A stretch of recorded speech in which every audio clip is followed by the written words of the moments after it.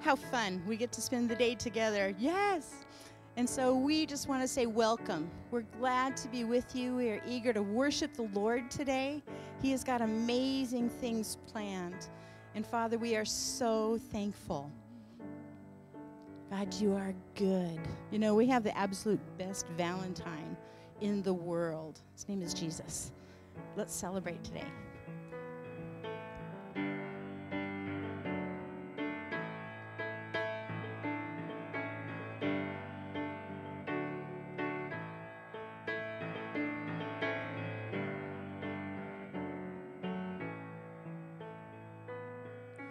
Grace, you've shown me grace.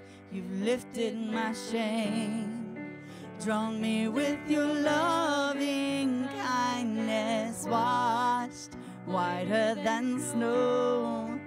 You have redeemed and made me whole. Jesus, you have won me. You've broken every chain with love and mercy. You've triumphed over death, and you are worthy of glory and praise.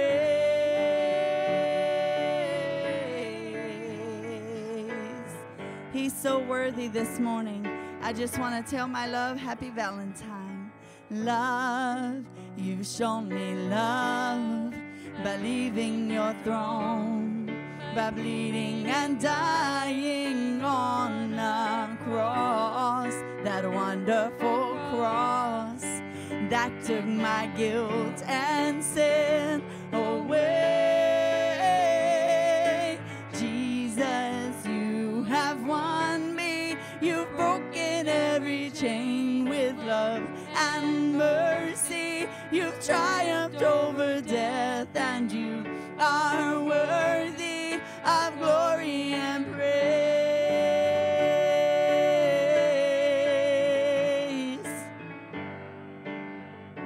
Is he your love this morning? Let's tell him.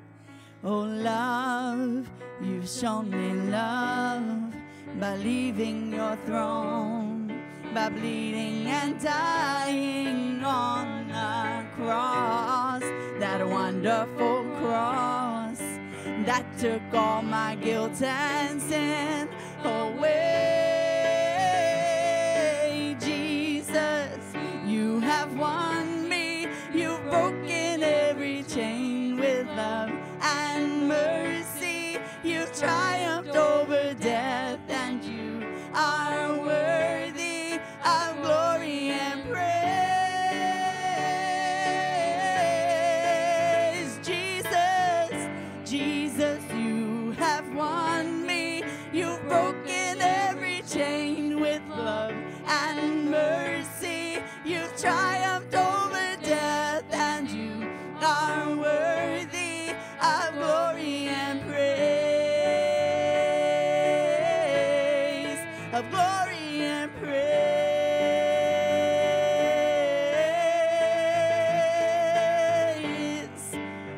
Oh, Jesus, I just thank you for your love. I thank you for the sacrifice. I thank you, God, for the purity. I thank you, God, that I can walk in mercy and grace. I thank you, God, that I have a voice and I can shout it out to the whole world that you are wonderful, you are awesome, and you are my love. Shout it out and lift up one voice and worship. Sing it out until all the earth can hear it. Jesus is alive and he saves, he rescues and saves.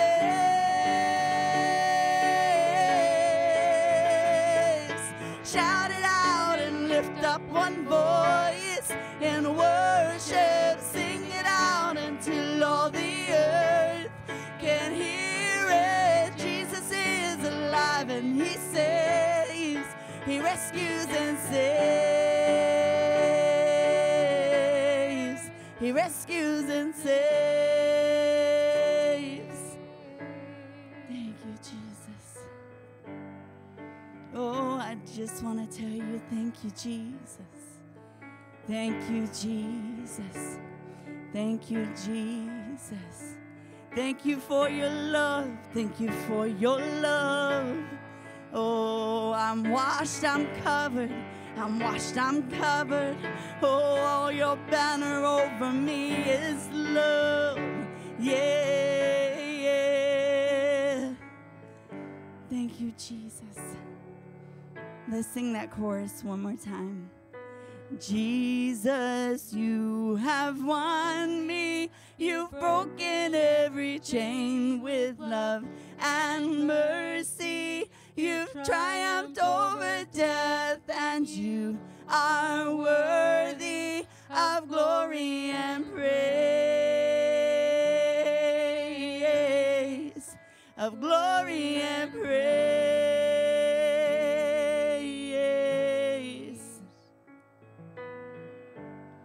Is he worthy today? Amen. Yes, he is. Oh, I love Valentine's Day, not for the chocolate, even though chocolate is good. But the reason I love Valentine's Day so much is, well, for one, I have a lot of love for people. And then for two, I know the ultimate love. I know the love that passes anything else, any facades, any fake, any verbal love. I know reality and love. And that makes me love Valentine's. And then on top of that, to understand that Valentine's started from a letter that a man of God wrote to a woman who was in a hard place, even though he was imprisoned. He loved her, and he wrote her a letter, and he signed it, Your Valentine, because his name was Valentine. Just in case, I'll add that in there. But he was sharing with her wisdom in God, a reality in God. And that makes me love Valentine even more.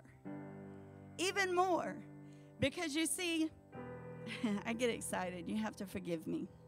You know, if you don't like it, pray for me. I'm sorry. But but you see, I've been spoken over. I've been held when times were hard. It's not just a verbal thing or a mental knowledge. It's a reality. It's a reality that God's love is so amazing. It's so amazing. And I've walked in it, and I live in it, and I breathe in it, and I absorb it in every area of life. So if you feel like you're all alone and you don't have love, let me introduce you to Jesus. Let me introduce you to the one that was so reckless with love. Not in an airheaded way, but in an exact knowing of how it was you needed him. And it was so reckless that he laid down his life just so you could experience his love, his way, in fullness, the way it was meant to be from way back in the garden days. Amen.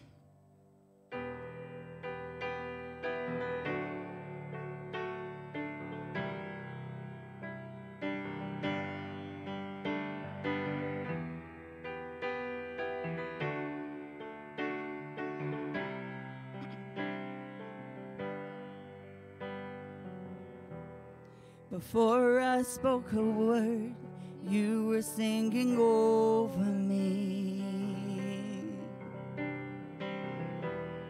Yes, you have been so, so good to me. Before I took a breath, you breathed your life in me. Yes, you have been so, so kind to me. Oh, the overwhelming, never-ending, reckless love of God. Oh, it chases me down, fights till I'm found, leaves the 99. I couldn't earn it, and I don't deserve it. Still you give yourself away. Oh, the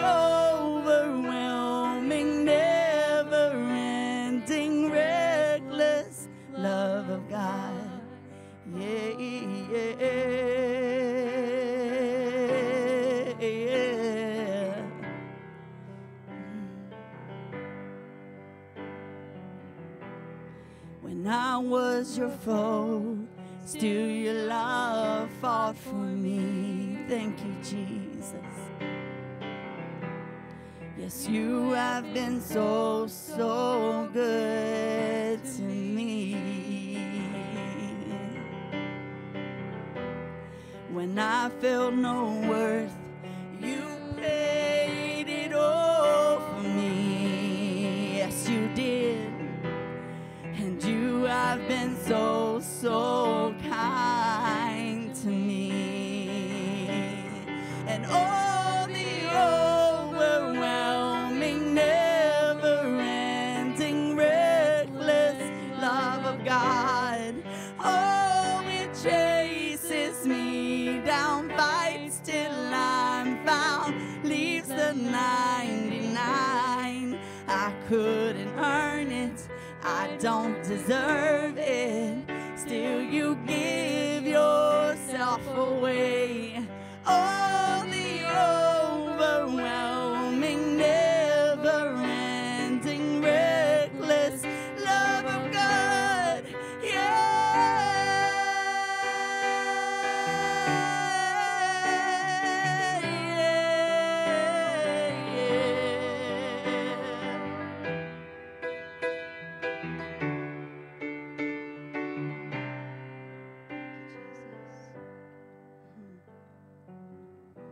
There's no shadow you won't light up, mountain you won't climb up, coming after me.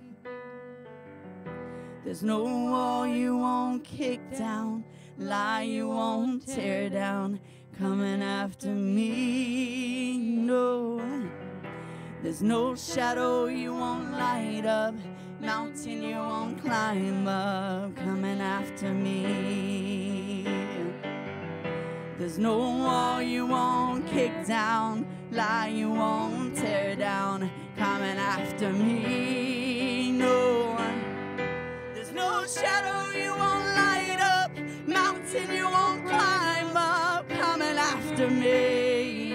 Oh, there's no wall you won't kick down, lie you won't tear down, coming after me. Oh, there's no shadow you won't light up, mountain you won't climb up, coming after me. No, no, there's no wall you won't kick down, lie you won't tear down, coming after me. And oh, the overwhelming, never-ending, reckless love of God, oh, it chases me down, fights till I'm found, leaves the 99.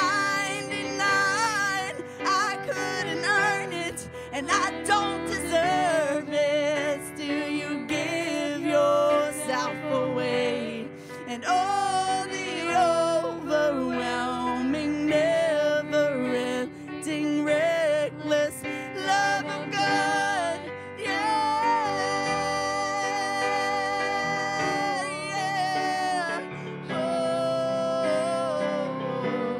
My soul sings, oh, oh, hallelujah to your name. I thank you for your love. I thank you for your mercy. I thank you, God, for washing me, for saving me, for being in the dark places, oh, for lighting up the darkness when the enemy seemed like he surrounded me on every side. I thank you, God, for the overwhelming, the never-ending, reckless love of God. Thank you, Jesus. Oh, because you are worthy. You are worthy. There's not a fight that you have lost. Woo. There's not a fight that you have lost. Somebody needs to hear that. I don't know who, but let me tell you, there is not a fight that Jesus has lost. He has won it all. He has taken back the keys to death, hell, and the grave. There is nothing left that he has to do for you other than you open up and receive it in Jesus' name. Amen. Amen. Jesus, I thank you so much. I thank you so much. Can we just say that out loud together? There is nothing else he has to do for me. Can we do it again? There is nothing else, God, you need to do for me. I receive it all in Jesus' name. I thank you for your love. I thank you that you saved me. You've washed me whiter than snow. I thank you, God, that every area of my life has been covered by your blood. And I can plead the blood of Jesus over everything that comes against me. I can look at the enemy in his face and I can say, devil, in Jesus' name, get behind me. I can look at a mountain that stands in my way and I can say, in the name of Jesus, mountain, you be removed and cast into the sea.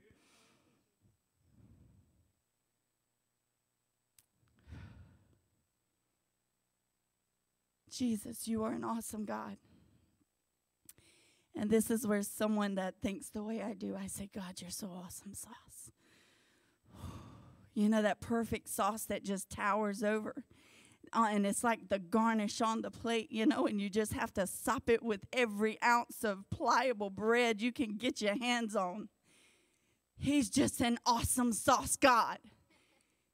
So God, make me a spongy piece of bread so I can absorb every ounce, leaving not even a crystallized piece of sugar behind. Jesus, I want nothing else. I want nothing else but you. This Valentine's Day, I focus on you. I look to you. I understand your love for me. And it only makes me love you even more. And in return, you love me even more. Even though there's no more for you to give, it seems like your love just is always opening up to me. And I just praise you for it. I thank you for it. I don't deserve it. There's nothing I could do to make that worth me. But you said I was worth it all. I was worth it all. And I thank you. I thank you, Lord.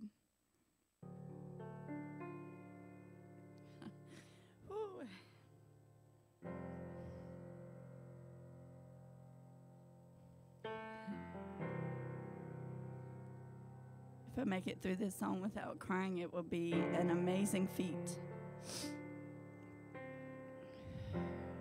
You know, there's something to be said whenever you put all else aside and you still your heart and your mind, and then you just focus in on Christ in a quiet place or riding in your car, even though I don't suggest doing it in your car necessarily the way I'm talking. Unless you pull off, because sometimes things get overwhelming. And you just look to Jesus and you say, there's nothing else, Jesus. I want more than you. No desire.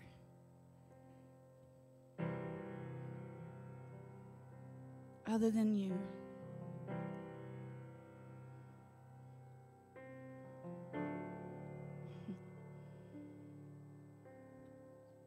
Jesus, you are good. You are so good. I just want to be in your presence. I want to worship you in truth and in spirit, the way you designed me to worship you. Because I am your child, and you are my Father. And you are the greatest daddy a person could ever have. Thank you, Jesus.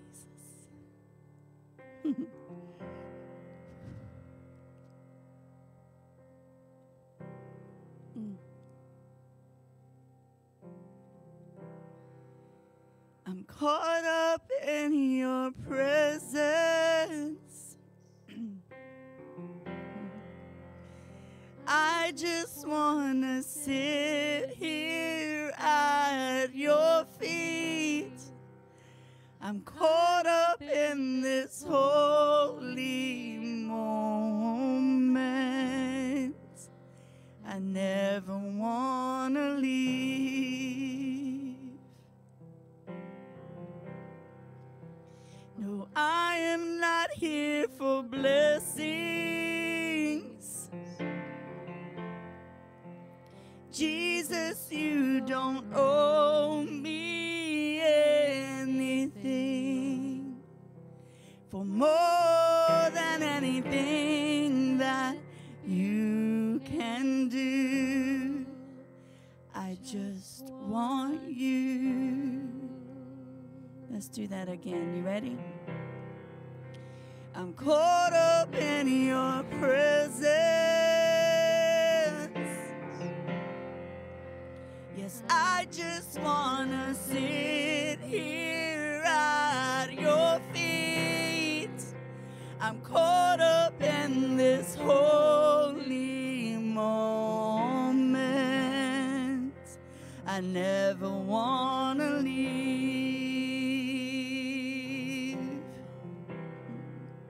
See, I am not here for blessings. Jesus, you don't owe me anything. Lord, more than anything that you can do, I just want you.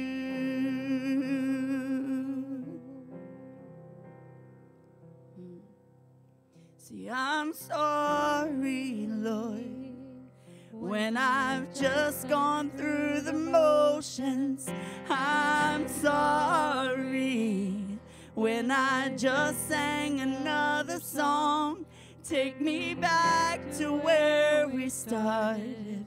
Lord, I open up my heart to you.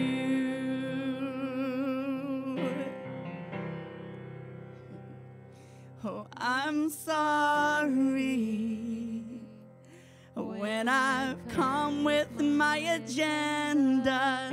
I'm sorry when I forgot that you're enough.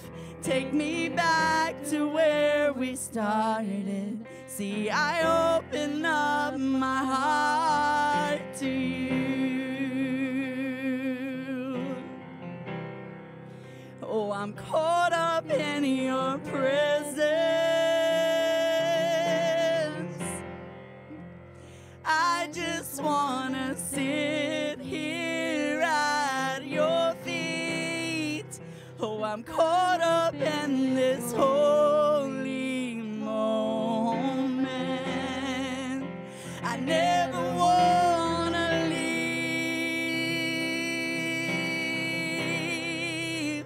I'm not here for blessings. I'm not asking for anything.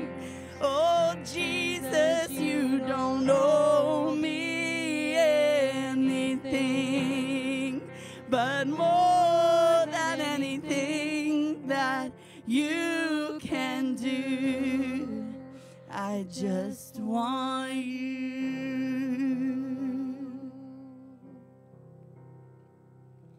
I just want you and nothing else.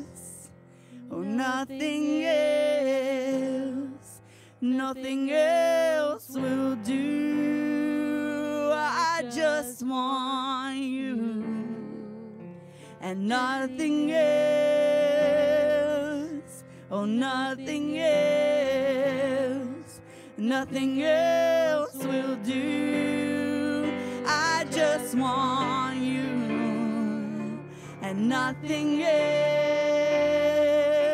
Oh, nothing else. Nothing else will do. I just want you and nothing else. Oh, nothing else. Nothing else will do. Let's tell him, oh, we just want you and nothing else. Oh, nothing else. Oh, nothing else.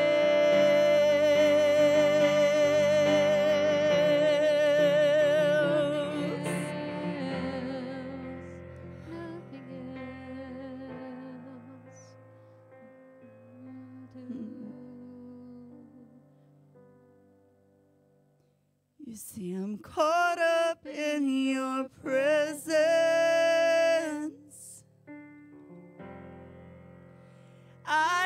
just wanna sit here at your feet. I'm caught up in this holy moment. I never wanna leave.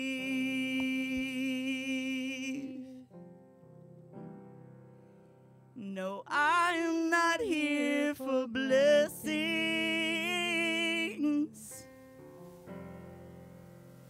Jesus, you don't owe me anything. Oh, more than anything that you can do.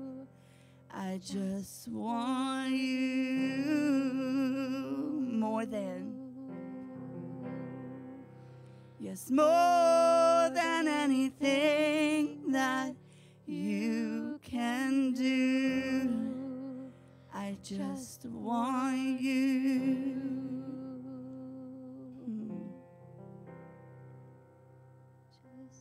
This is where all God's people say, Jesus, I just want you. I love you so much, and I thank you for loving me. And happy Valentine's Day, my Lord. Amen. It's so good. You know, as we're just worshiping, I saw this picture, and we've all heard, you know, the story about how we're, you know, the Lord is the potter, and we're on the potting wheel, and he's forming us. And so I saw something kind of different today that I just wanted to share with you. I saw this picture of him, you know, starting with a pottery wheel, but then it shifted, and it became, he was a sculptor. Instead of making a vessel, just a vessel, he started sculpting something. And so it started, I just saw his hands. He was taking clay, and he was molding and creating this face. You know, if you're sculpting this part of a person, you know, from their shoulders up, it's called a bust. And so he was doing a bust. And he was changing, he was touching the ears, and he was molding the ears and the eyes and the cheekbones and all that. And I said, Lord, what are you doing? And he says, he wants to create in us so that we reflect who Jesus is. As he's sculpting us, as we make ourselves available to him, he molds things, and he changes things, and he makes us into the likeness of his beloved Son. And it's the most beautiful gift. And he says, everybody is a work in progress. He says, don't be frustrated. He says, you're still being sculpted, tenderly sculpted, so that you'd have ears to hear the things that he wants for you. You'd have eyes to see what he sets before you, and he gives you his perspective. Every day he's sculpting you into the very likeness of his beloved Son, in whom he is well pleased.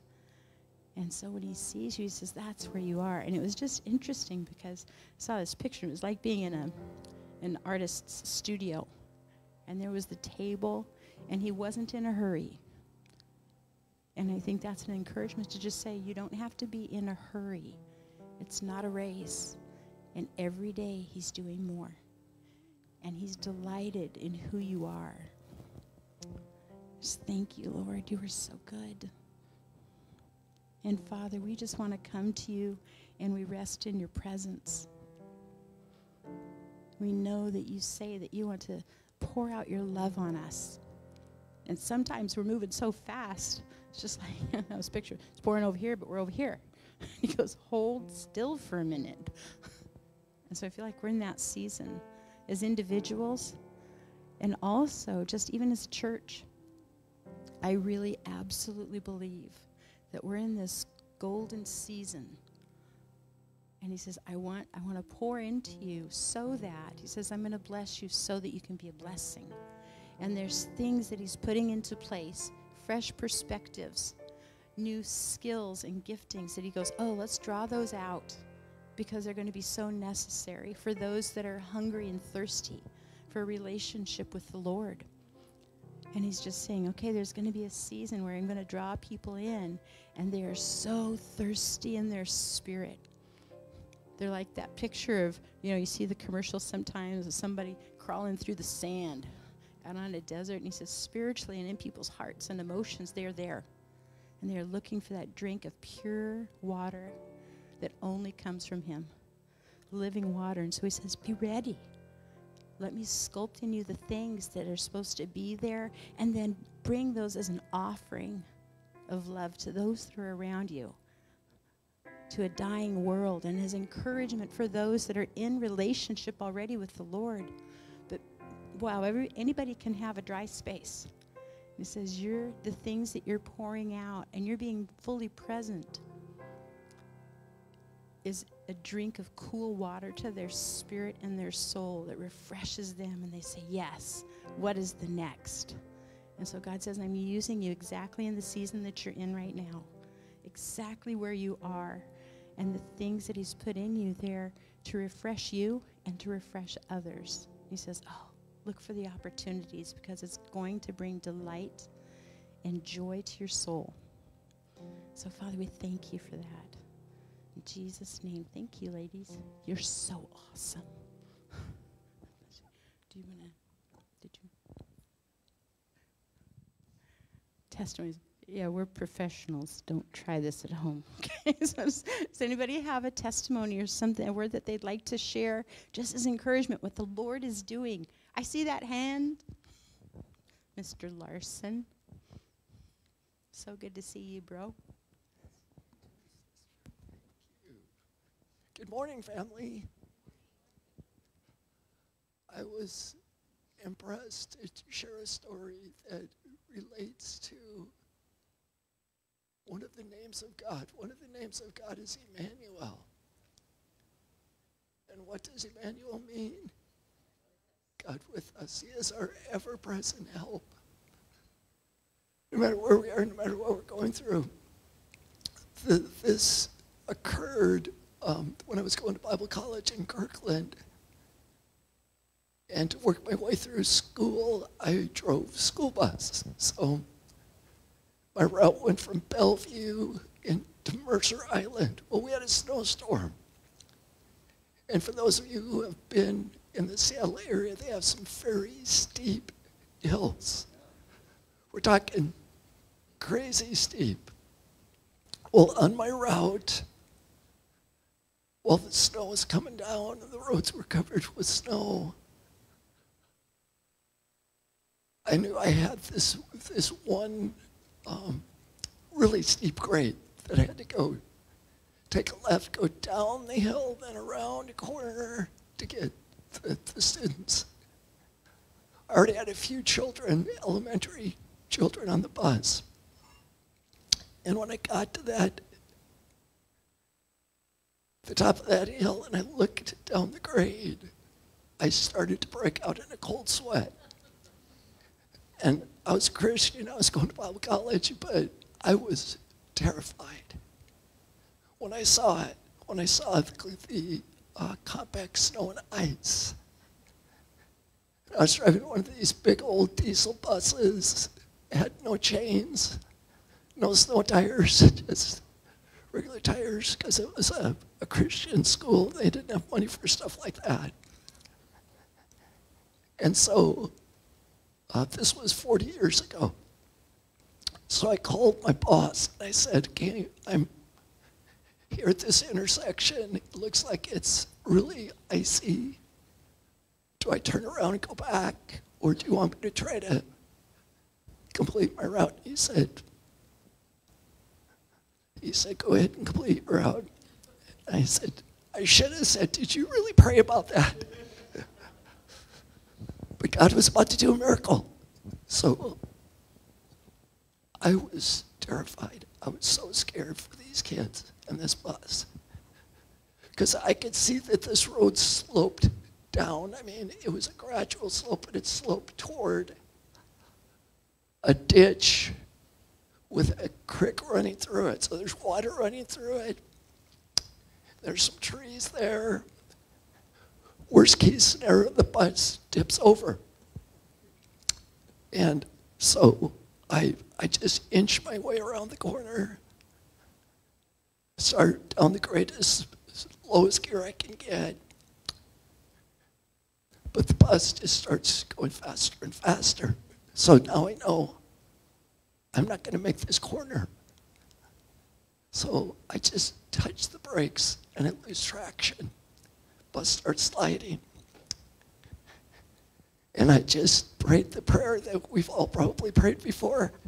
Help, God, except it was quite a bit louder than that.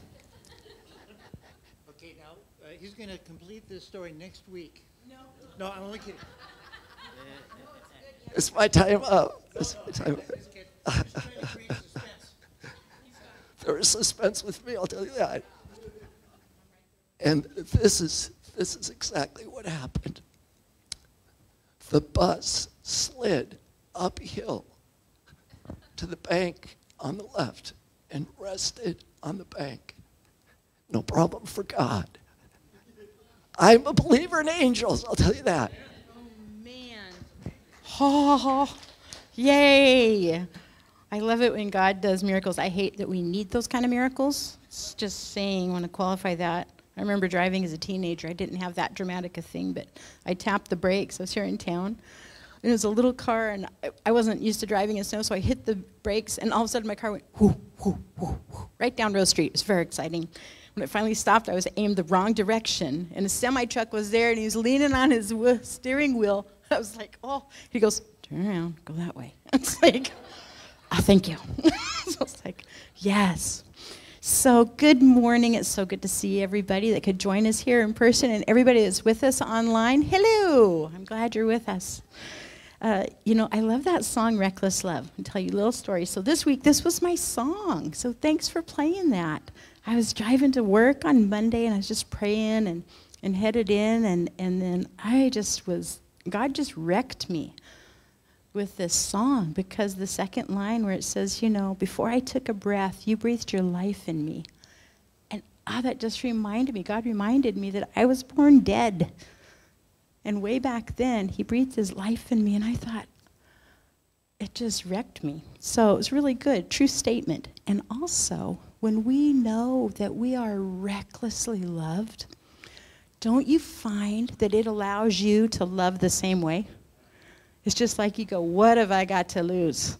It's just like you are all in. And so it's great. So I just pray that the Lord would put that song. Oh, I hear the sirens. There's my ride. So, so anyhow, so just pray that he would just make that real to you all this week. So we'll give him a second. And there, okay. So if you are new to Grace, or if you have anything to share with us, we want to hear from you, and we want to pray for you. And so we have communication cards in the back of the chairs in front of you. I encourage you, fill those out, drop them in the box at the back of the sanctuary, or you can pop online to our website, or our phone app is great, and send us a note. Or most everybody has our telephone number. You can text us. It's totally allowed. You can do that, because we want to hear from you. And sermon notes are also found on our phone app. Celebrate Recovery usually meets on Sunday nights. It starts at 5:30 tonight. They will not be meeting. So if you were planning on coming, yay, push that off a week. And so next week they'll pick up again. There's just been some inclement weather issues. And so you probably noticed it outside. So I'm just assuming. So thanks for braving it and making it in here today. So Celebrate Recovery next week, Sundays at 5:30. It includes dinner, because if you feed people, they will come and figure it out. Monday nights, prophetic prayer happens in the fellowship hall from 5 to 6:30. A lot of these things we say every week, and so we're hoping that as we share these things, they just become the fabric of your life, and that you would know how loved you are, and that the Lord is doing stuff, amazing good stuff. And we have lots of little pockets of opportunity to connect with each other and to see what he's doing. Wednesday nights, gym, Grace Youth Ministry. And we've been having a great time fixing meals and dropping them off, and then sitting around the table and visiting. And just kind of talking about, what is God doing? Who is he to you? How does he impact your life? What can we pray about? And, those are just some really wonderful times. And these young people that are coming are amazing. Oh, my goodness. The students and the youth that come on Sunday mornings and on Wednesday nights, they're amazing. If you haven't had a chance yet to reach out to them, say hi, connect with them, I encourage you to. You're missing a wonderful opportunity for a relationship. Older people, younger people, old people are okay. It's like Yeah, we'll let them define that. Just like grandparents are cool. Okay. There's several different methods to give to Grace. If you're trying to figure out how to get your tithes in, you can go online to the website. You can mail it. You can send it in with carrier pigeon. There's a box in the back. There's all kinds of ways. There is men's breakfast coming up, presumably on Saturday the 20th. Is that correct? So that's the third Saturday. Ladies' luncheon also on February 20th, because I guess we want to do everything on the same day. The only problem is, actually, there's not going to be a ladies' luncheon on that day because I have a class. We have a class, and that is the Fight the Good Fight class. I've been really enjoying it. Going through the material, it's so good. So, yeah, so I'll send out a note about that luncheon. Maybe we'll do a brunchin'. I don't know. Maybe. Or everybody could just bring snacks. We'll have lunch together. So that's all that I have right now. I can't think of anything else. So with that, I'm just going to release the children and the youth, the students, to go to their Sunday school classes.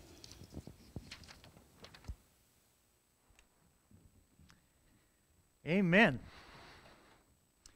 Is my mic on? It is. Okay.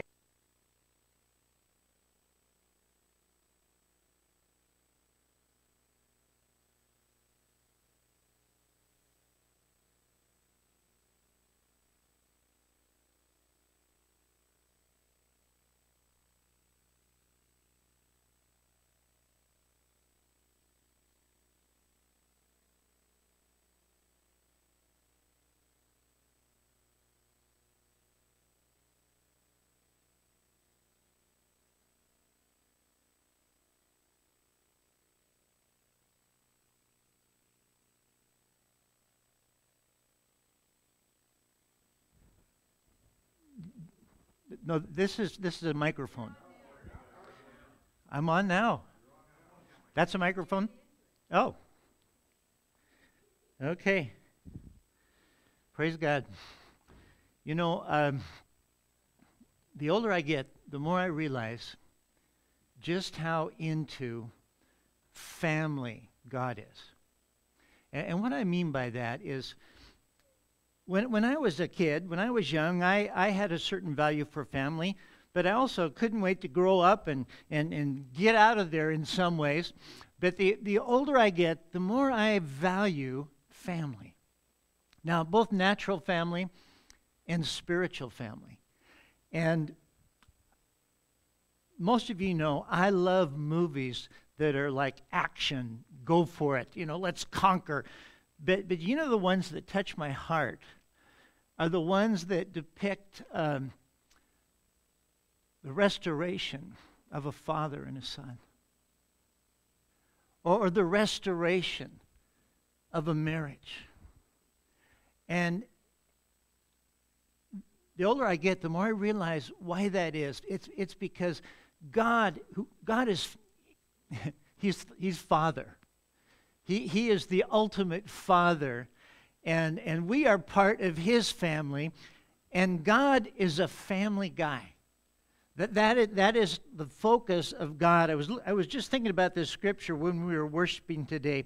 It's found in Jeremiah 31:3. It says, "The Lord has appeared of old to me, saying, yes, I have loved you with an everlasting love. Therefore, with loving kindness I have drawn you." And that is, to me, that just is such an accurate picture of the God that I have come to know. He not only loves us with an everlasting love, but His loving kindness draws us into relationship with Him. I'm going to go ahead and, before I forget, receive the offering this morning. And I'm reading Ephesians 3, verse 20. Thank you. Now, sometimes I'll share this as a benediction. So if it sounds like a benediction, don't get up and leave, okay? It sounds like one. Now, to Him who is able to do exceedingly abundantly above all that we ask or think, according to the power that works in us. I love that phrase, those words together, exceedingly abundantly above all we ask or think. Now, see, we know that asking is a means of receiving from God. We call it prayer. But how we think also comes into play. God wants to change the way we think so that we can fully step into everything that He has for us, to be transformed by the renewing of our minds. When we ask, when we pray according to His Word or according to His will, that's a powerful place to be. But we also can come into a place where we think in alignment with God. We think in alignment with His will, and His power begins working in us and begins to bring to pass even beyond what we could ask or think, exceedingly abundantly above. Could we just say those three words? Exceedingly abundantly above. So I'm just going to invite you to stand. Mickey has already shared the various ways that we can give. I just want to make a declaration together today as we're sowing into the kingdom. There it is. Lord, as we give today, we are believing You for heaven opened, earth invaded, storehouses unlocked, and miracles created, healings, salvation, and divine manifestations, and promotions, provisions, and resources to go to the nations, souls and more souls from every generation, saved and set free, carrying kingdom. Join system to yours. You will shower favor, blessings, and increase upon me so that I will have more than enough to co-labor with heaven and see Jesus get His full reward. Amen. You can be seated. Praise God. Well, I want to invite you to turn in your Bibles to Ephesians chapter 6 today. Before we do that, I just want to read this. Our teacher asked us what our favorite animal was, and I said, fried chicken. She said I wasn't funny, but she couldn't have been right because everyone else in the class laughed. My parents told me to always be truthful and honest, and I am. Fried chicken is my favorite animal. I told my dad what happened, and he said my teacher was probably a member of PETA. He said they love animals very much. I do too, especially chicken, pork, and beef. Anyway, my teacher sent me to the principal's office. I told him what happened, and he laughed too. Then he told me not to do it again. The next day in class, my teacher asked me what my favorite live animal was. I told her it was chicken. She asked me why, just like she asked all the other children. So I told her it was because you could make them into fried chicken. She sent me back to the principal's office again. He laughed and told me not to do it again. I don't understand. My parents taught me to be honest, but my teacher doesn't like it when I am. Today, my teacher asked us to share what famous person we admire the most. I told her, Colonel Sanders. Guess where I am now?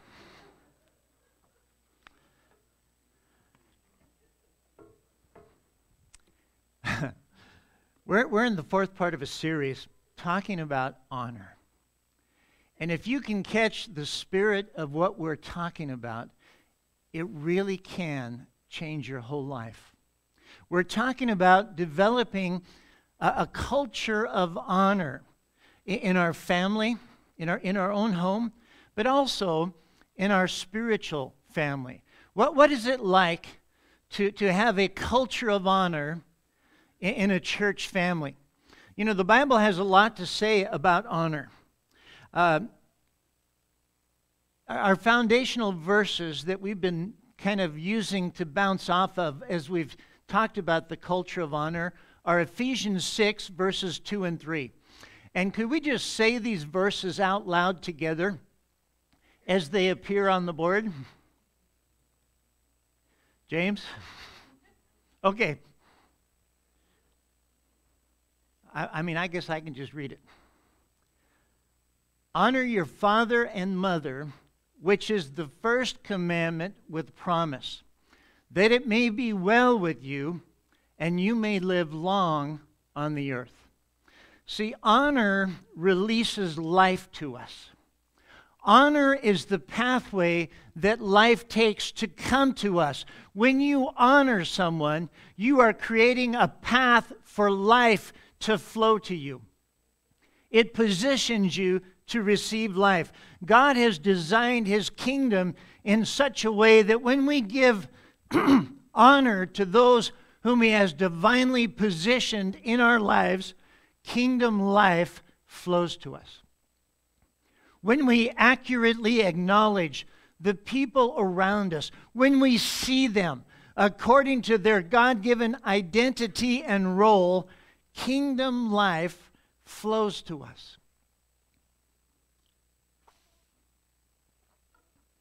God puts people in our lives to give us what we need to do what He's called us to do. It's part of the equipping and empowering process. It's very necessary to recognize who those people are, and it's very important for us to have honor in our hearts. Jesus said these words in Matthew 10, verse 41. He who receives a prophet in the name of a prophet shall receive a prophet's reward. If you receive a prophet as a prophet, if you recognize who they are, what their gift is, if you receive them as a prophet, you will have the benefit of having a prophet in your life. If you receive and acknowledge people for who they are, you will receive the blessing of their gift flowing into your life, empowering and equipping you. Honoring them for who they are releases their gift to you. Jesus, after His baptism, it says in Luke chapter 4, verse 1, that he went into this wilderness experience. It says this about Him: He was filled with the Spirit. But in Luke 1, verse 14, when He came out of this experience, it says He came out of it in the power of the Spirit. I've always found that fascinating. Even though Jesus had been baptized by John in the Jordan River, even though the Holy Spirit had come upon Him and He was filled with the Spirit, yet He wasn't ready yet. And so He went into this time of temptation. And it's so fascinating to me that each temptation parallels the Garden of Eden and what happened to Adam and Eve in the garden. Each of these temptations parallel the lust of the flesh, the lust of the eyes, and the pride of life.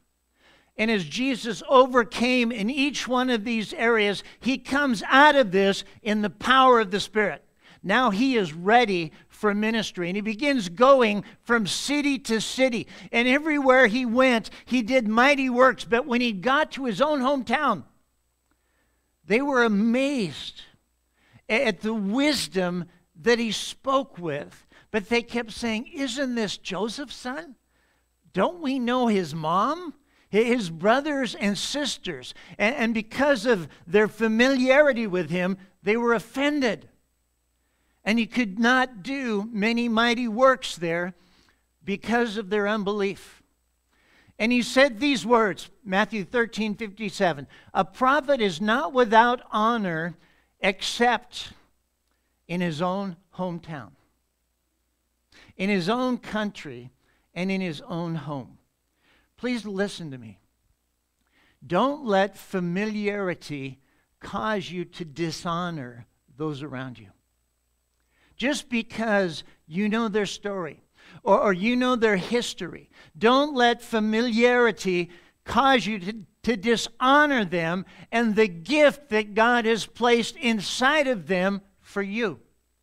You know, I have great honor for a man that I have known for over 45 years.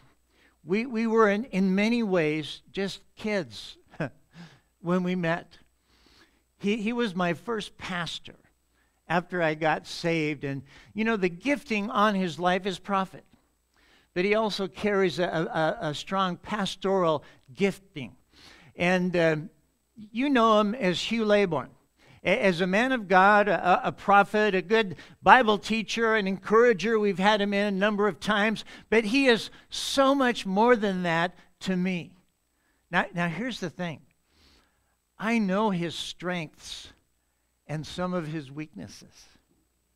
I have seen him in up days, and I have seen him in down days. But he is one of the men that I submit my life to, that I've asked to speak into my life. I recognize the gift on his life, and I honor that. See, the danger of familiarity is that it can breed contempt. It can cause us to have dishonor in our heart. And see, when that happens, we're not hurting them, we are hurting ourselves. Where Jesus was honored, he did mighty works. When you honor the people that God has placed in your life, you activate and release their gifting to flow into your life.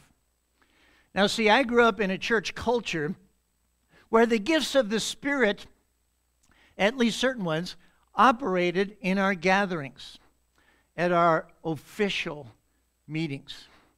But I somehow didn't realize until a few years later that the Holy Spirit wants to release those gifts even when 2 or 3 gather together. Even when it's just a few of us, God, the Holy Spirit is not limited to just those special corporate meetings, that his body is alive, and each one of us has received the Spirit, and each one of us has received gifts, and we have something to give, we have something to receive. The Bible talks about this body life where each joint supplies, and as that happens, as the body begins to recognize the various giftings, there comes this expression of the fullness of the stature of Jesus Christ through a body of people that understand honor. When someone receives and honors the gift that God put in you, it actually begins to pull on that gift. And it causes you to become activated even more. Honor your father and mother, which is the first commandment with promise, that it may be well with you and you may live long on the earth. A very important element of the kingdom is honor. It opens the door to receiving things by inheritance. But we will never fully understand honor and the important place it plays in our lives until we begin to value what can't be seen. Honor pulls on and releases things from the unseen realm right into our lives. Do you value what can't be seen? Now, I realize I'm still in review mode from a couple weeks ago. In Hebrews 6:3, it talks about the laying on of hands being part of our Christian foundation. And see, the laying on of hands is not ritualistic. It's not symbolic in nature. But when we had Robbie and Crystal up here and we laid hands on them to ordain them as deacons, that wasn't just a formality. That wasn't just, oh, well, wouldn't it be a nice thing just to lay hands on them while we do that? No, there is an impartation that takes place through the laying on of hands. Do you have a value for what can't be seen? There's something imparted. Now, we know that healing can be released through the laying on of hands. We see it all the time. The Bible says believers shall lay hands on the sick and they shall recover, but it's not limited to healing. In 1 Timothy 4:14, Paul talked about the gift that was imparted to Timothy, to not neglect the gift that was given to him through prophecy and the laying on of hands of the presbytery or the eldership. Gifts can be imparted through the laying on of hands. Anointing can be imparted through the laying on of hands. Do you have a value for what can't be seen? There was a man in Mexico that I met 15 years ago. I traveled down there with Randy Clark in Global Awakening, and the first meeting that we had, my interpreter was the wife of the guy who was hosting the meeting. And so, we're just walking around praying for people to be healed, and people are getting healed. And so she grabbed me to go over and pray for certain people that she knew, and one of them was a man named Wayne Myers. Now, Wayne Myers' wife passed away 2 weeks ago. She was 95. Wayne Myers is 98. Wayne and Martha Myers have been missionaries to Mexico for over 75 years. Can you imagine? The last time I was with him,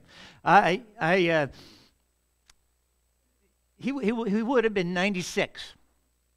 Let me tell you some things about it. He was preaching every Sunday. He was hosting events in his home for pastors and leaders, and that's where I got to connect with him. A pastor friend of mine set up an appointment, and every time I've gotten together with him, it humbles me. I've never met a man with such an eternal perspective. The first time the first time Mickey and I met Wayne and Martha, we went over to their house, and we were actually to have a meeting with him, but to pray for his wife who had just had a stroke. And I just remember walking out of that meeting with my wife and saying, have you ever met anybody that is living with such an eternal perspective? And you might say, well, of course he does. He's old. But no, I think he was always like that.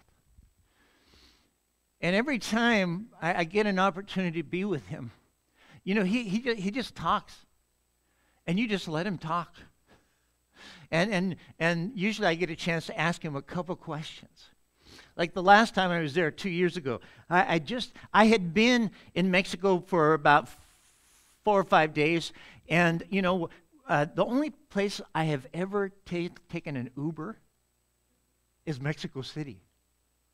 Do you know that is the kidnap capital of the world? I've never gotten an Uber myself. Mexican people set me up to go to their house on an Uber. But I had just had this encounter with this Uber driver, and he just seems so open to God. Do you know what I mean? And I got to pray for a couple people in the hotel we were staying in, and they just seemed open. And I had a luncheon at this house, and they've got this gal working there that's their maid, and she walked over, and I just said, do you have any pain in your body? And she said, yes.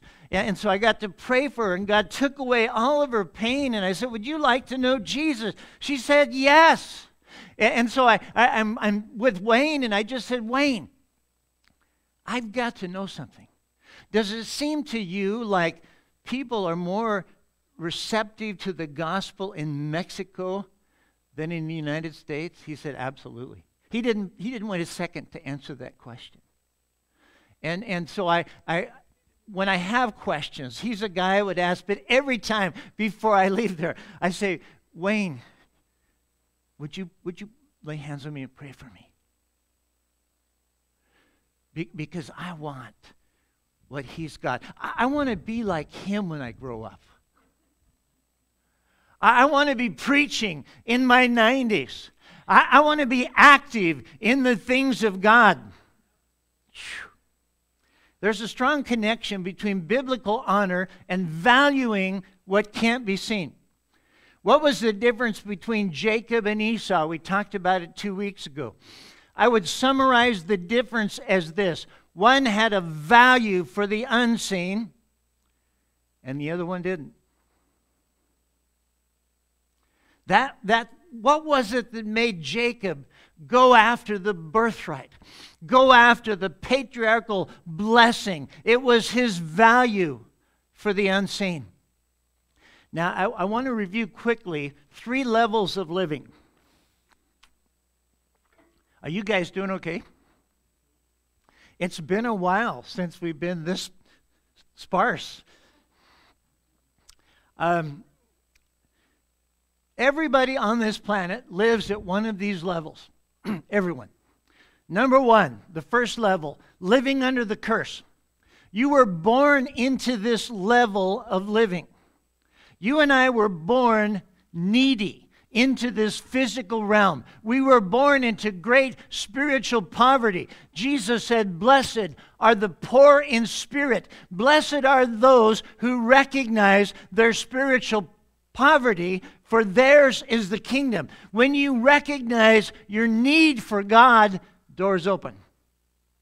We were born into this world, living under a curse. It was the curse that Adam and Eve brought on mankind. In Genesis chapter 3 of your Bible, this curse brought about an alienation from God, and it gave the enemy access to our lives. And that's where we were before we got saved. Living under a curse means that even when I do the right thing, wrong things can still happen. Why? Because I'm living under the influence of the kingdom of darkness.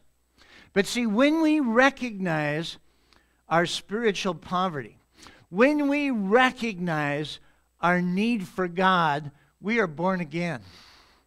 And we are translated from the kingdom of darkness into the kingdom of God's dear Son. And see, in this kingdom, Christ has redeemed us from the curse. We are no longer living under that curse. Level 2, living in sowing and reaping.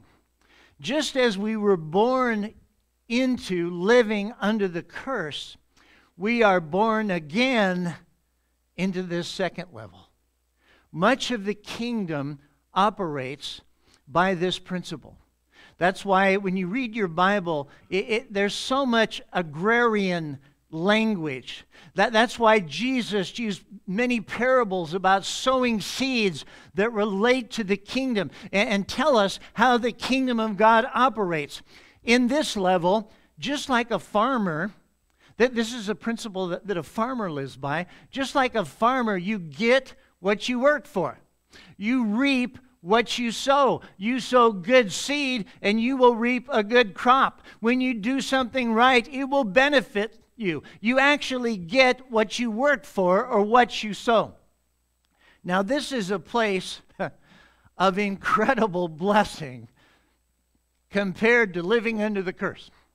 And most of us have lived in this place since we got saved. We may not fully understand it, but it's a kingdom principle. Give and it will be given to you. Good measure, pressed down, shaken together, and running over will be put into your bosom. What you sow, you will reap. When Jesus taught what many have come to call the golden rule, that's the principle that the golden rule is based on. However you want people to treat you, sow that, because you will reap on what you sow. It's almost like saying to a farmer, hey, if you want a wheat crop, plant wheat seeds. Really. If you want people to treat you a certain way, treat them like that. Now, if you give, you will receive. That is absolutely true. It is a principle that God set in motion, and the enemy can't stop it. The enemy can't stop it. God set this principle in motion clear back in Genesis, the principle of seed time and harvest, and it will function as long as this earth is in existence. Now, this principle of sowing and reaping, it is both a natural principle and a spiritual principle. In the natural, if you sow certain seeds, you will reap a certain crop. Every seed produces after its kind. If you sow carrot seeds, what are you going to get? Yeah. But it also works that way in the spiritual. If you sow friendship, you will reap friends. Or as the Bible says, that if you show yourself friendly, you will have friends. If you forgive others, you will reap forgiveness. Whatever you sow, you will reap. If you sow financially, you will reap financially, because every seed produces after its kind. I shared several weeks ago that as I've gotten older, I don't have as much energy as I used to have. And it's kind of disappointing, because I not having as much energy. But you know what I've discovered? Do you know how, as I get older, what I can do to have more energy? It's actually by sowing it. If every day or every other day for 20 or 30 minutes, I will do something cardiovascular, which is sowing energy, I have discovered that I have more energy. Now, how does that make sense? You reap what you sow. If you sow apple seeds, you're going to get apples. If you sow barley seed, you're going to get a crop of barley. Whatever kind of seed you sow, you will reap. That's a kingdom reality. You know, in the context of money, Paul said this. This is one of my favorite passages of Scripture. I spent a lot of time in this passage when I was learning how to believe God for finances. Now he says this, 2 Corinthians 9:6. But this I say, he who sows sparingly will also reap sparingly. And he who sows bountifully will also reap bountifully. Now, that is true in the natural for a farmer, right? Isn't that right? If you just throw a sparse seed, you're going to get a sparse crop. But bountiful sowing reaps a bountiful crop. But see, you must go into this area with the right heart attitude. Verse 7, so let each one give as he purposes in his heart, not grudgingly or of necessity, for God loves a cheerful giver. If you approach tithing or giving like you are trying to pay off some medical debt that you'll be paying on for the rest of your life, you have totally missed it. There is no joy. There's no expectation in that. In truth, when you sow into the kingdom, you are stepping into an adventure with God. You are learning to trust the Lord who has promised, has given you a promise to meet all of your needs according to his riches and glory by Christ Jesus. But see, God wants us to give with the right heart. If you give to the Lord grudgingly, that's not what God is looking for. He is looking for cheerful givers. Now, you can sow sparingly or you can sow bountifully, but notice the promise associated with bountiful sowing. This is one of my favorite verses in the whole Bible. And God is able to make all grace abound toward you, that you always having all sufficiency in all things may have an abundance for every good work. When you step into the right heart of giving, when you sow with excitement and expectation in your heart, God can bring you to the place where you have all sufficiency in all things. You are lacking nothing, and beyond that, where you have an abundance for every good work, every opportunity that comes along to sow into a good work, you have seed to sow. Many of you know that Mickey and I built the house that we live in. Something that I would not even have attempted to do had my dad not taught me so much about construction through the years. But Mickey and I were the general contractors, and we did as much of the labor as we possibly could because we wanted sweat equity. You know what I'm saying? But towards the end of the project, we were kind of tight financially, and now we were tithing. But beyond that, it was tight. And at that time, the church that we were a part of, every once in a while, they would bring a missionary in for the midweek service. And if you know Mickey and I, we love missions. We have a heart for missions. We've supported many missionaries personally ourselves. Our church, it supports missionaries. We have a heart for that. And I'm sitting in this meeting because they brought this guy in. He was from Russia, and it was the second time that he'd actually been to the church and shared, and I just loved his heart. I just loved his spirit, and he was on an adventure with God, and I remember I'm talking to the Lord during this meeting. Do you ever have a conversation with God just in your thoughts while something else is going on? How many of you are doing that right now? No. But I'm just having this conversation with God, and this is what I said in my mind. Lord, you know, I would love to sow into this ministry, but we just don't have the money right now. And sometimes God speaks to me different ways, and this is what I saw. It was like God did this. And I remember just thinking, what was that? I'm saying, God, you know, I'd love to give, I'd love to sow, but Lord, you know we don't have it. You know, so Mickey was not in that meeting. She was actually with the kids that night, but when we drove home from church that night, I'm trying to explain to her what happened. And I said, you know, the missionary was awesome and just had wonderful stories to share about the things that God was doing through them in Russia, and I'm just talking with her, and I said, so I was having this conversation with the Lord, and when I said we don't have the money to give, I felt like he went like this. And Mickey looked right at me and told me exactly what that meant. She also interprets dreams really well. But she said, it seems to me that you were saying things are too tight. And it's almost like God is saying, let me show you how to break out of that tightness. But I'm saying, I can't do it. You know, and so Mickey and I had this conversation. We thought, man, okay, God is telling us that we're being influenced by external things, and we don't have to be.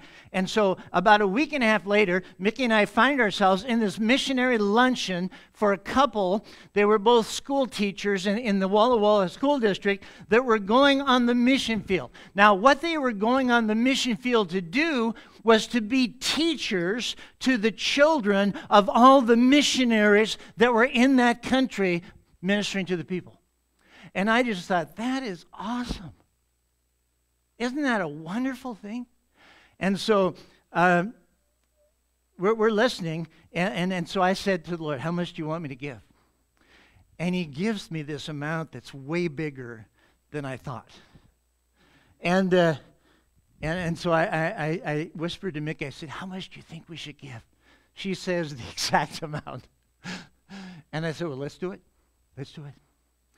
And I still remember that moment so well. This was back in the olden days when you would actually take out your checkbook and write a check at church, kind of a thing. And so, you know, she pulled out her checkbook and she wrote out a check for that amount. And as she ripped the check, she said, in your face, devil. I just still remember that. I'll never forget it. In your face, devil. And even though it's hard for me to explain what happened after that, all I know is our finances loosened up. We finished off the house, and we had money to sow into other things beyond just our tithing. And it was like God broke us out of that place, and God was just saying, you can stay there if you want, but let me show you how to get out of it. You can sow your way out of lack. If you sow bountifully, you will reap bountifully. This is an amazing invitation. And God is able to bring you to a place where you have sufficiency in all things and you have abundance for every good work. You can sow your way out of lack. Isaac did it in Genesis chapter 26. I don't have time to look at that story, but remember that. Genesis chapter 26. Now, if we kept reading in this passage in 2 Corinthians 9, we would discover that God gives seed to the sower and bread to the eater. Or in other words, some of what God gives you is seed to sow, and some of what God gives you is bread to eat to meet your needs. God brings increase into all of our lives so that we have both. Sow the seed, eat the bread. Don't eat your seed. Sow it. A farmer will get in real trouble when he starts eating his seed. It will stop him from receiving future harvest. So as long as the earth exists, there is seed time and harvest, the principle of sowing and reaping, but there is another way of living that is tapped into by honor. Now, we will never leave this place of sowing and reaping as long as the earth is in existence. It's a kingdom principle. It's a now thing. But there's another dimension that we can step into also. There is another way to live that we can add to it. We don't just have to live by this principle. So number 3 is living and receiving by inheritance. Now this is a higher way of living than sowing and reaping. Sowing means I get what I work for. I will reap what I sow. Maybe 30-fold, maybe 60-fold, maybe 100-fold, but it's based on my work. It is based on me sowing. Now, see, inheritance means I receive what someone else worked for. Inheritance means I receive what someone else paid the price for. Now, we understand this in the natural. I received an inheritance when my father died. I didn't work for it. It wasn't produced by my labor. It was produced by someone else's labor, my dad. I received it as inheritance. My wife received an inheritance when her mom died. We understand how inheritance works in the natural, but how does it work in the spiritual? Proverbs 13:22 says, a good man leaves an inheritance to his children's children, all the way to his grandkids. When I don't know how old I was probably in my mid-20s or something like that. I received an inheritance from my grandma. Now, this is probably 40 years ago. And I received, it was like $2,500. Do you know how big that was to me 40 years ago?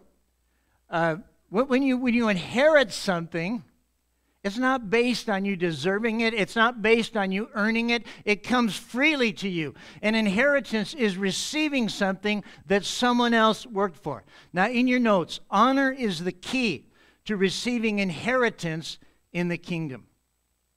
It's so important to understand this, because if we don't, we can find ourselves working for what we could have received by inheritance through honor. But in order to receive it by inheritance, you must be willing to honor and value others.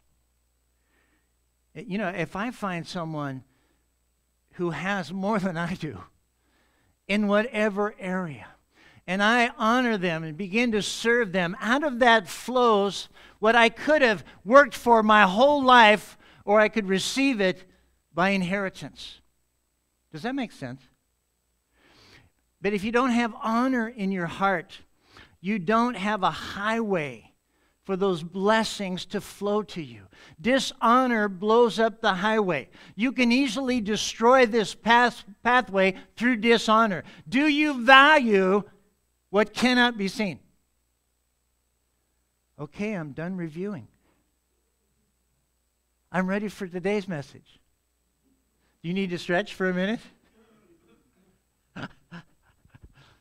I don't want you to be scared. Do you remember the story of Elijah and Elisha? In 1 Kings 19, Elijah is depressed. oh man, oh God, I'm the only one. There's nobody but me left. How many of you ever had one of those days? And, oh God, I'm the only one left. There's no one else. And God says to Elijah, you're not the only one. I have 7,000 others beside you who have not bowed their knee. Come out of that cave and talk to me. Elijah, why are you in that cave? I'm the only one. I'm the only one left. Get out of that cave and talk to me.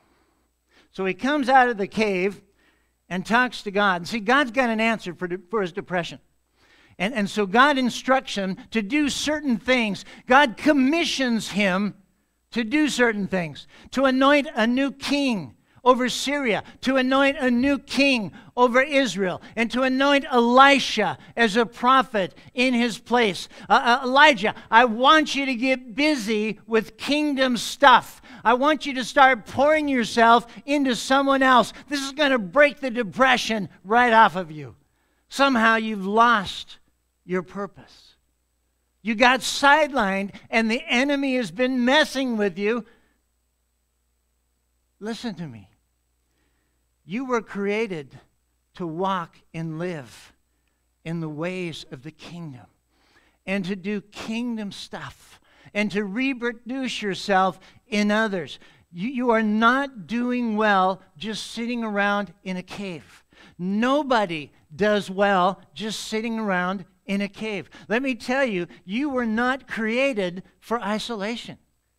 The devil will mess with you when you're in that place. Come out of the cave. God has a purpose for your life. I say, come out in Jesus' name. So in 1 Kings 19:19, so he departed from there and found Elisha, the son of Shaphat, who was plowing with 12 yoke of oxen before him, and he was with the 12th. Then Elijah passed by him and threw his mantle on him. Now, picture this. Elijah didn't say a word. Elijah didn't tell him what was going on. He just threw his mantle on him. But see, when you have a value for the unseen, you actually have eyes to see and ears to hear what others don't. Elisha knew that he had just received an invitation into something. And he left the oxen and ran after Elijah and said, please, let me kiss my father and my mother, then I will follow you. And he said to him, go back again, for what have I done to you?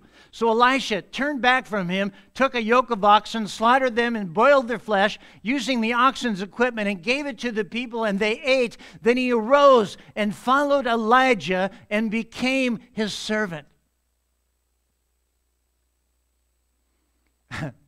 If you don't have enough humility to serve someone else, you certainly aren't ready for ministry. So Elisha became Elijah's servant. Elisha honored Elijah by serving him. Elijah began to speak into and disciple Elisha. As you serve somebody that God has strategically placed in your life, it positions you to become a partaker of their anointing. But you must be willing to serve them. You must be willing to allow them to speak into your life. Don't pretend to be under someone if you can't receive correction. You are fooling no one but yourself. So he is serving Elijah.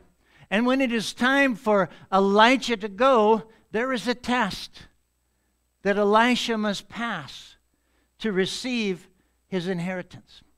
2 Kings 2, in this passage, Elijah keeps telling Elisha, okay, I'm going to go over here to such and such a place, you stay here. Now he does that 3 times, and each time Elisha says, as the Lord lives and as my soul lives, I will not leave you. You're not getting out of my sight. Meanwhile, the sons of the prophets are telling Elisha, the Lord is going to take your master away from you today. And Elisha says, yes, I know. Now be quiet. Really, that's what it says. So finally, Elijah says to Elijah, this is 2 Kings 2, verse 9. Am I speeding up here to try to get done? And so it was. When they crossed over, that Elijah said to Elisha, "Ask, what may I do for you before I am taken away from you?" Elisha said, "Please let a double portion of your spirit be upon me." What do you want? "Oh, I just want twice as much of God as you have. I want what you have, only more." Well, see, he had been faithfully serving his master. He was in a position to ask and receive. Verse 10, so he said, "You have asked a hard thing. Nevertheless, if you see me when I am taken from you, it shall be so for you, but if not, it shall not be so." You know, there's often a test that involves obedience that comes before one receives an inheritance from another. Sometimes the test just has to do with receiving correction or instruction. In this case, the test was to not be distracted, to keep his eyes on Elijah. Then it happened as they were continued on, verse 11, and talked, that suddenly a chariot of fire appeared with horses of fire and separated the two of them, and Elijah went up by a whirlwind into heaven. Now notice Elijah wasn't taken up by a chariot of fire. I know we have songs that say he wasn't. That chariot is what separated Elijah and Elisha. And Elijah actually went up by a whirlwind into heaven. But Elisha did not let himself be distracted. He kept his focus on Elijah. And Elisha saw it and cried out, "My father, my father, the chariot of Israel and its horsemen." So he saw him no more, and he took hold of his own clothes and tore them in two places, and also took up the mantle of Elijah that had fallen from him, and went back and stood by the bank of the Jordan. Then he took the mantle of Elijah that had fallen from him and struck the water and said, "Where is the Lord God of Elijah?" And when he had struck the water, it was divided this way and that, and Elisha crossed over. Now when the sons of the prophets who were from Jericho saw him, they said, "The spirit of Elijah rests on Elisha." And they came to meet him and bowed to the ground before him. See, Elisha had a value for the unseen. So he got exactly what he asked for. A double portion of the Spirit of God. It's interesting if you study the life of Elijah and Elisha in the Scriptures, you will discover that Elisha did exactly twice as many miracles as Elijah did. And I think that was recorded in Scripture just to let those of us like us that would come along later and read it realize that he got what he asked for. He did twice as many miracles. Now let's go quickly to the end of Elisha's life. As Elisha is about to die, will the mantle be passed on? Now remember, you must have a value for the unseen realm to receive a mantle. You must have a value for the unseen to receive by inheritance. 2 Kings 13, verse 14. Everybody okay? Why don't you just stretch for a minute? If you need to do it because you're in church, you could say, "Praise the Lord." Just stretch. Now, this is not the stretch before you go to sleep stretch. This is the stay awake stretch. 1 Kings 13, verse 14. Elisha had become sick with the illness of which he would die.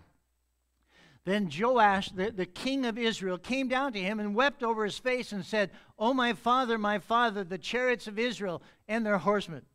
Isn't that about the strangest greeting in the whole Bible? Yeah. The king comes to Elisha, and instead of saying shalom or maybe a more common greeting for that day, he says the same words that Elisha said just before he received Elijah's mantle. "Oh, my father, the chariots of Israel and their horsemen." Only there weren't any chariots of Israel, and there weren't any horsemen.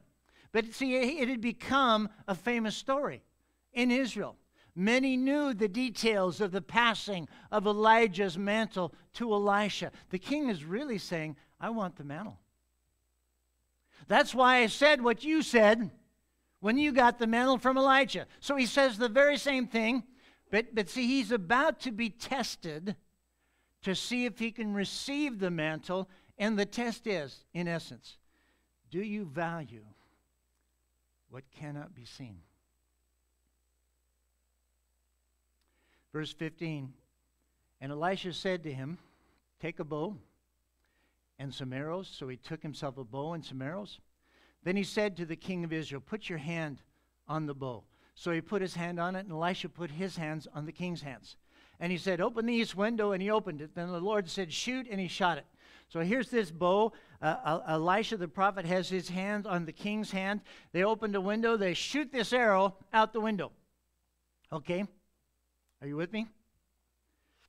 Then he said this, the arrow of the Lord's deliverance and the arrow of the deliverance from Syria, for you must strike the Syrians at Aphek till you have destroyed them. Then he said, take the arrows. So he took them, and he said to the king of Israel, strike the ground. So he struck the ground 3 times and stopped. And the man of God was angry with him and said, you should have struck 5 or 6 times. Then you would have struck Syria till you had destroyed it. But now you will strike Syria only 3 times. Now we're going to come back to that in just a moment. But I want to keep reading in this passage because Elisha dies. And so the question is, did the king get the mantle? This is what the next verse says. Then Elisha died, and they buried him, and the raiding bands from Moab invaded the land in the spring of the year. So it was, as they were burying a man, that suddenly they spied a band of raiders. And they put the man in the tomb of Elisha. And when the man was let down and touched the bones of Elisha, he revived and stood on his feet. Now that's an amazing story, but it's also a very sad story. Not for the guy who came alive. He was blessed. But the reason I believe that this is even in the Bible, in this place in the Bible, right after this incident with Joash, is that God is telling us Elijah went to his grave with his mantle. The anointing was still on him. In fact, revived a dead guy. And the anointing that he walked in was not passed on to Joash. Why didn't the king receive the mantle? It all has to do with valuing the unseen. Elisha told the king, these are the arrows of the Lord's deliverance from Syria. You must strike the Syrians at Aphek till you destroy them. Strike them till they are destroyed. Now do this prophetic act and strike the ground with the arrows. And so he just taps the ground 3 times. And the dying prophet becomes angry with the king because the king does not have the same value for the unseen realm that Elisha has. If he did, he would have struck the ground many times. But see, he wants the mantle, so he's doing what Elisha says. But because he doesn't value what cannot be seen, he just goes tap, tap, tap. And the prophet says, you should have struck 5 or 6 times. Then you would have struck Syria till you had destroyed it. But now you will strike only 3 times.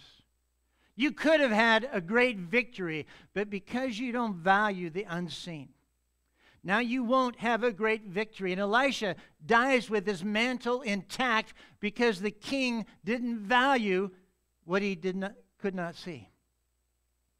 In your notes, in order to do what can't be done, you have to see what can't be seen.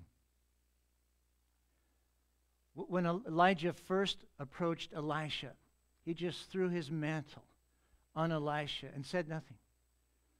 He didn't give him a clue as to what was going on, but because Elisha has a value for the unseen, he had eyes to see and ears to hear. He knew exactly what was going on. So after doing a couple things, he immediately followed and served Elijah. What was the test? Do you have a value for things in a realm that you cannot see? Do you have a respect for the invisible realm? Do you value something on someone that can't be seen? How do you receive from the invisible realm? How do you pull on that realm and see the things that God desires to be released into this realm? You have to see what can't be seen in order to do what can't be done. Sarah, would you mind grabbing Crystal? Honor is a way of the kingdom. It's the way of the kingdom. See, God designed that His church, His body on earth, would walk in love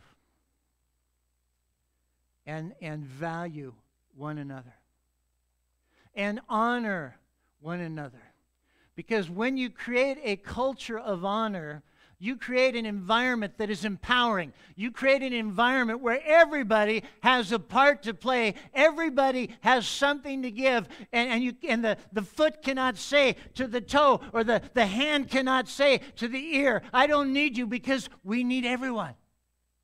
Everyone is significant. Everyone is important. Everyone has value.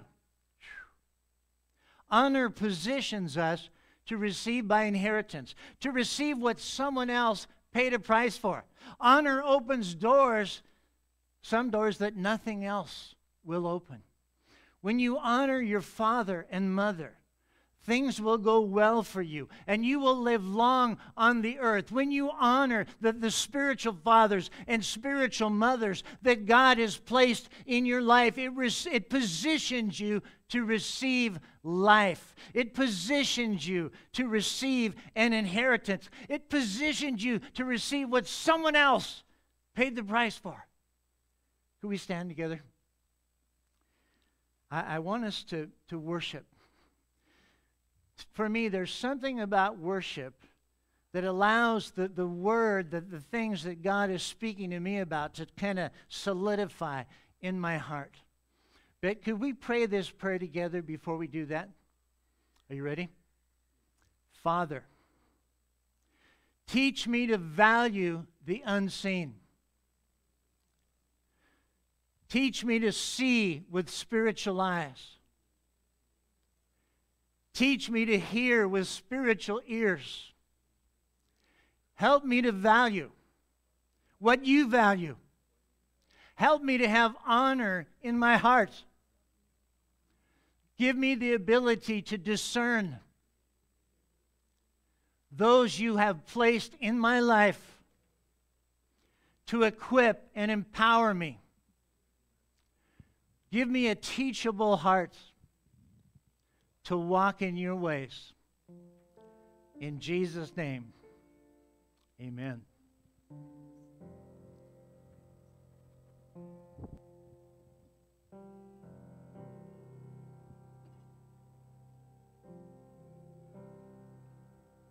I'm caught up in your presence.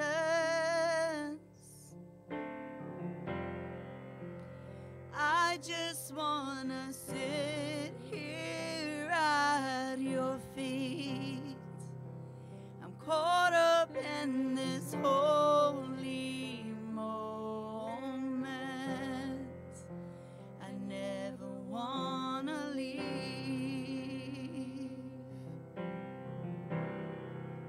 See, I'm not here for blessings. Jesus, you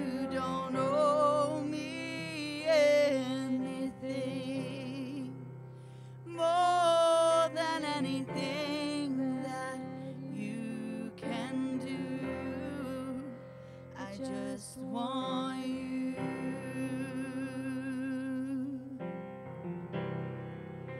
I'm caught up in your presence.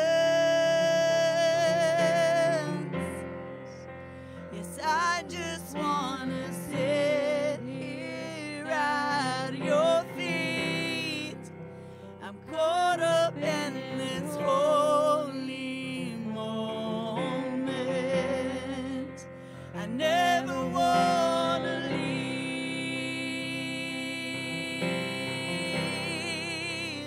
I'm not here for blessings.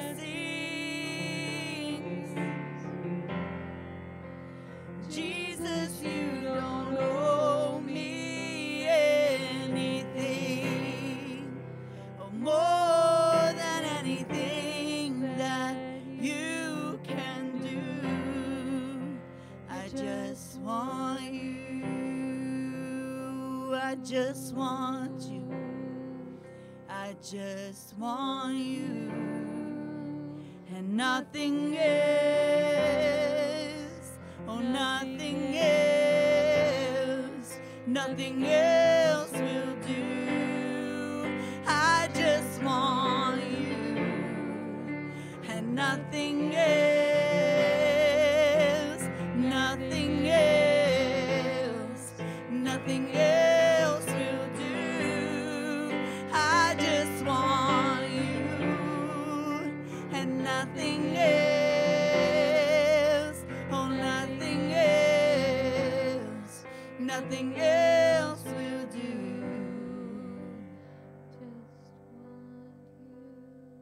See, I'm caught up in your presence. I just want to sit here at your feet. I'm caught up in this holy moment. I never want to leave. No, I'm not here for blessings. For Jesus, you don't owe me anything, more than anything that you can do. I just want you, 'cause I honor your presence. I just want you.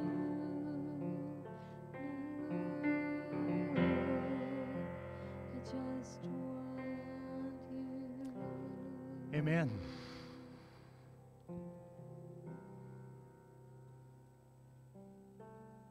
In Luke chapter 15 is a powerful story about a younger son that one day decided he wanted his inheritance because he had things to do. He had places to go.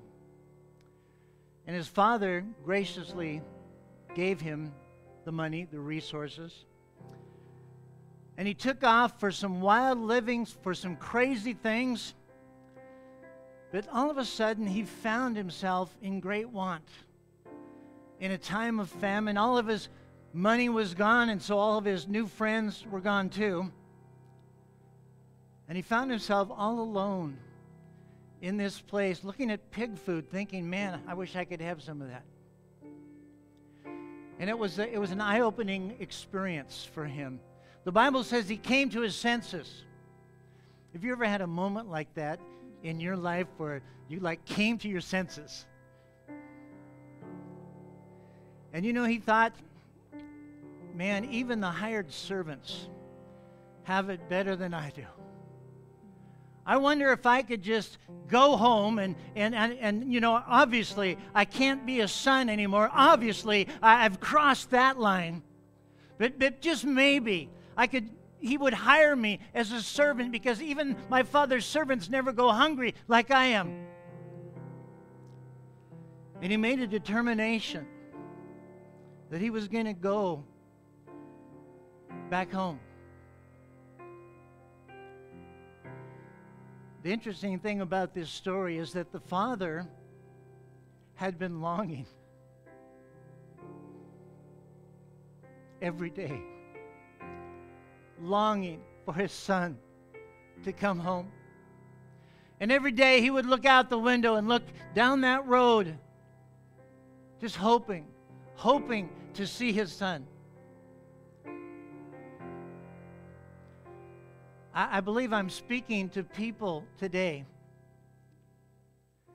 and it may even be people that will watch this at some other point in time.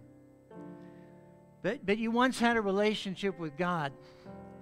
You once were part of the fam, but somehow, for one reason or another, you kind of went off to do your own thing.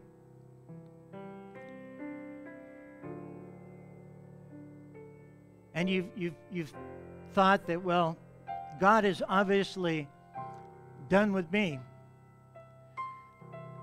I've crossed the line. I've made too many mistakes. I've compromised too much.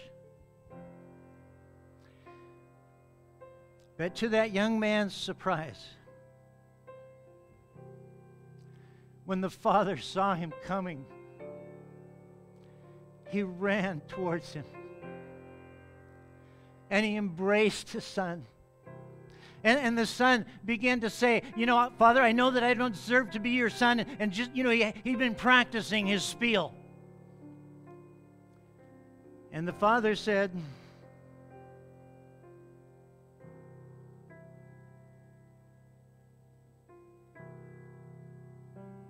I'm restoring you into full sonship.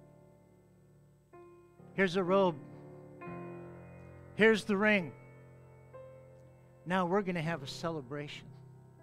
We are going to celebrate that my son who was lost has come home.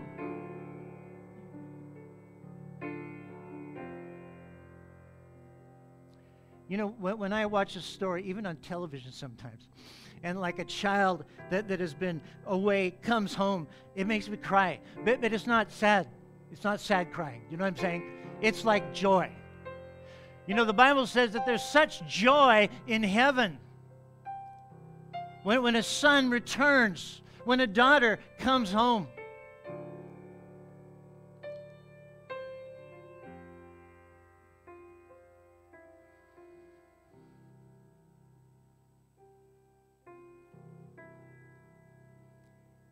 And so, Father, I just pray for anyone, for everyone that might be here today or might be watching this right now or might watch it even at another time, that they would know in their heart that they're not only welcome, but they will be embraced, and a party will be thrown, and their name will be on the banner of heaven as they are celebrated. I just hear the Lord saying, prodigals, come home. Prodigals, come home. Come home to Daddy.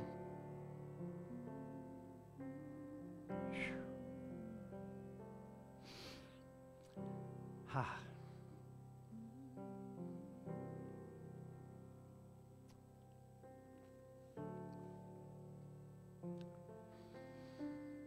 Thank you, God. Wow. I'm going to invite prayer teams, prayer people to come up and be available to pray. Can I just commend everyone that's here? Thank you for braving winter to come this morning. Now, that's no condemnation on anybody that didn't, but I just always enjoy seeing some faces. Thank you for coming today.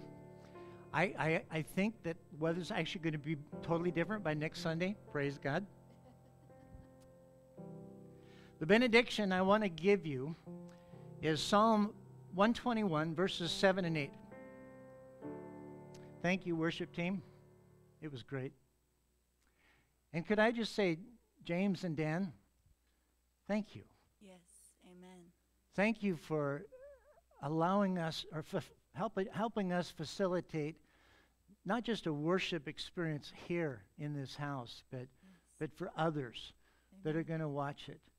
sometimes the sound people and people that are working back there, they're only mentioned if something's wrong. They get picked on a lot. I just want to say, hey guys, awesome.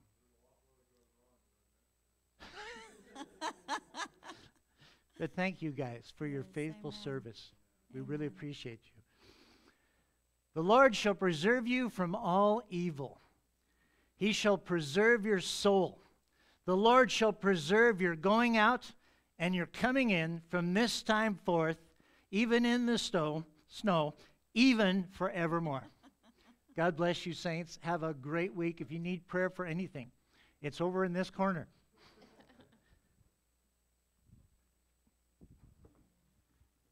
No, it's fine. Uh-huh. Yeah, yeah.